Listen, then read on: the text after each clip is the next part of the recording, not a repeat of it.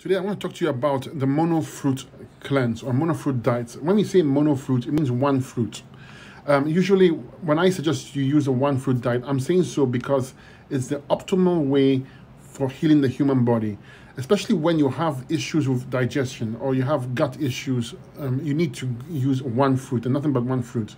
The one fruit diet will minimize the amount of energy and resources it takes to digest food. This amount of energy is expensive to the body, and it's when your body is digesting food, less energy and resources are spent in healing and cleaning the body. So when it comes to healing the human body, we are trying to eliminate obstructions to health.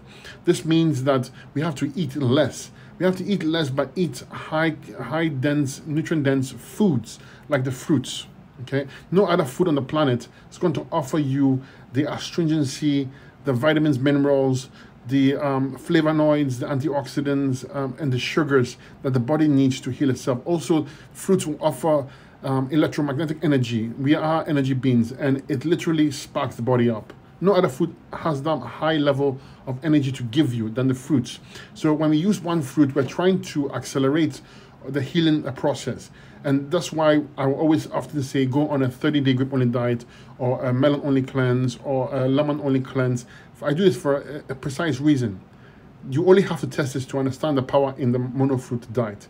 It's difficult for most because we are surrounded by an environment where food is an addiction and food is used to get us sick. We are told to eat 3 times a day. This is false. 3 to 5 times a day if you're a bodybuilder. This makes the body tired. You're just literally exhausting the body to the point where it will start to get ill. Also, if you're eating protein and starches, they're making the body acidic. You're generating more mucus and acids, and the body is literally suffocating the body. Okay, so one fruit diet means nothing but one fruit. You should always try and graduate to it or transition to a one fruit diet. Make sure you go on a week at least at a minimum of some raw fruits and veggies and some cooked alkaline vegan, and then graduate to a mixed fruit diet. That means mix any fruit you want, do that for another week, and then move on to the one fruit diet. You can have both.